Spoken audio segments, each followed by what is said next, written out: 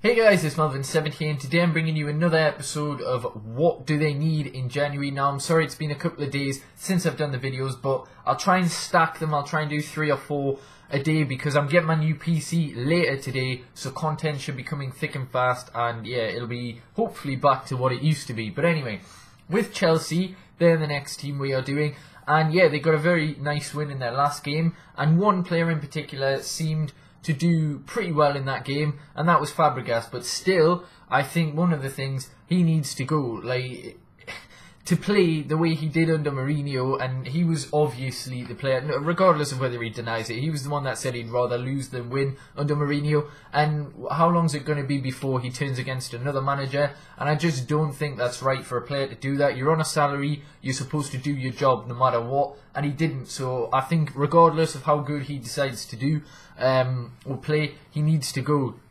And he's getting on a bit anyway. Also, there's the problem, well, the dilemma with Hazard, because, you know, do you sell him while you can, or do you wait till summer? Do you try and, like, recapture his best form? Do you try and replace him with someone better?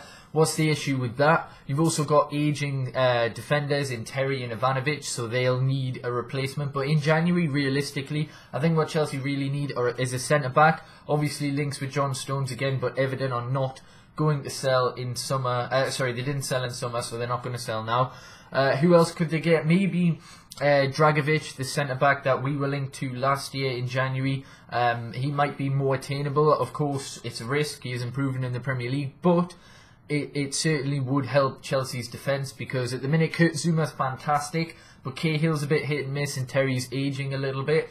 A CDM to partner, it's crazy that I would say Mikel, because he's actually been doing really well. Matic is tailored off this season, but they do need another holding CDM, because they do like to play the 4-2-3-1, and that requires 2 DMs. And when Fabregas is in there, you know, he can play well, but sometimes he's a liability, and, you know, other players are required to pick up his mess. And also, most definitely, a striker. Chelsea need a striker. Diego Costa, he seems to be regaining some form, but obviously there was rumours of a swap deal with Atletico Madrid for Jackson Martinez. I don't think that will happen, but it could be a good thing. But it's more of the point of backup. Falcao is always injured, he's no good anyway, and he never gets in the team regardless.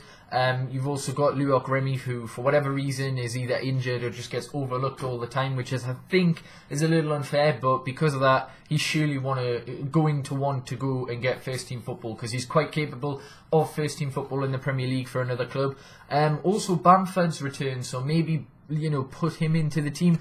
Also with the CDM, why not, like, give Loftus-Cheek a few more games? He's young and he's been pretty good, so they might not need necessarily new signings, but just try what they've already got, because they do have a lot of youngsters, and that's a problem with Chelsea. You know, they loan so many players and everything, and they never tend to blood their youth as they should, because they have some quality youth in that team. Maybe give Bertrand Traoré a chance on the wing or up top. I mean, obviously it's a little bit of a risk, and maybe you still need a striker just, you know, in case Costa does get injured, and obviously Bamford's a little bit unproven, but at least give him a breakthrough. I think he deserves that, to be honest. So yeah, that's my opinions with Chelsea. Do you agree? Do you not? I'll do the next episode, might be today. If not, it'll be tomorrow when I've set my new PC up and everything. So this might be the last video on this PC, which is brilliant for me, because yeah, it's almost dead. But anyway, hopefully you have enjoyed. Subscribe if you haven't already, like the video, and yeah, peace.